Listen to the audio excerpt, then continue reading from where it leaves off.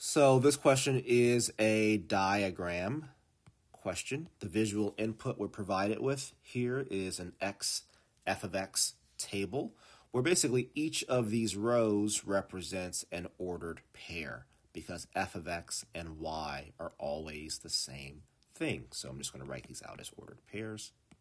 The question says, for the linear function f, the table shows three values of x and their corresponding values of f of x. Which equation defines f? All right, so anytime we're trying to find an equation that defines a linear function, we are going to think of it from a y equals mx plus b point of view, which is our slope-intercept form of an equation.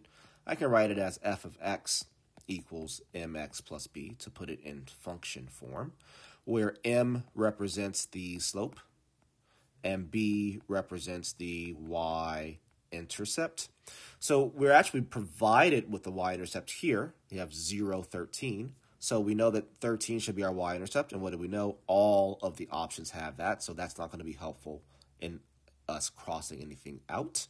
What else can we do? We can figure out the slope, right? So let's figure out what the slope is.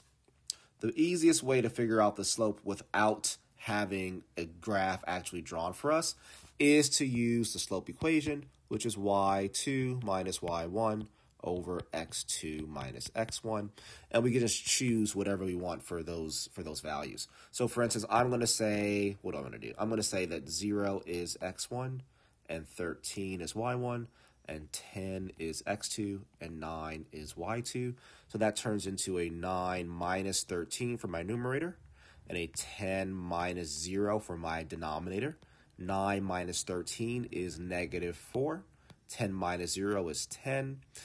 Negative 4 divided by 10 could be simplified or reduced to negative 2 over 5. So my slope should be equal to negative 2/5.